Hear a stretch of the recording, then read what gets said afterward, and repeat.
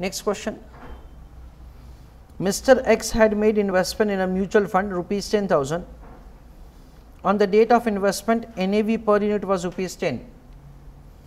After 5 months, Mr. X received dividend of rupees 200 and NAV per unit on that date found to be rupees 11. Question में पूछा calculate annualized return to investor. Try to calculate answer of the question on your own and put your answer in the chat box. Read an answer. Return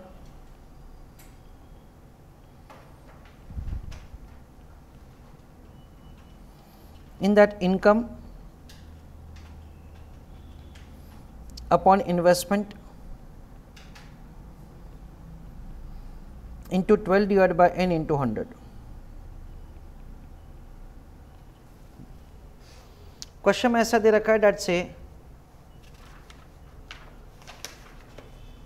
investor has received dividend of rupees 200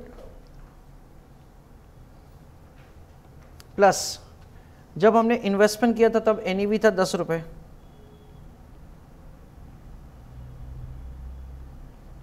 अभी का NEV है 11 रुपए,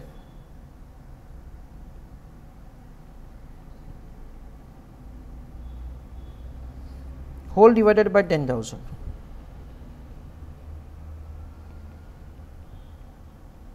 into 100 into 12 divided by 5.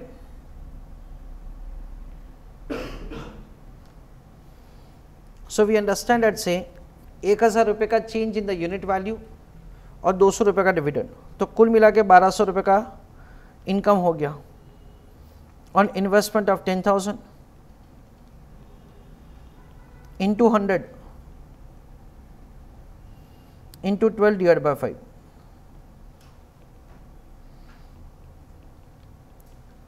So 12% into 12 divided by 5.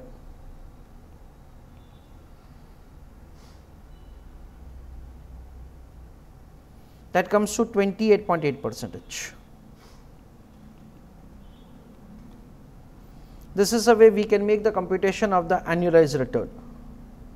Friends, ये जो 12% का return है ना, उसको टेक्निकल लैंग्वेज में बोला जाता है होल्डिंग पीरियड रिटर्न.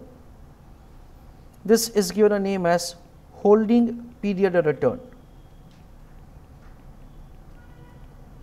और लॉजिक ऐसा है कि 12% का रिटर्न 5 महीने में, तो अगर ऐसा ही रिटर्न पूरे 12 महीने रहेगा तो एनुअलाइज रिटर्न क्या होगा.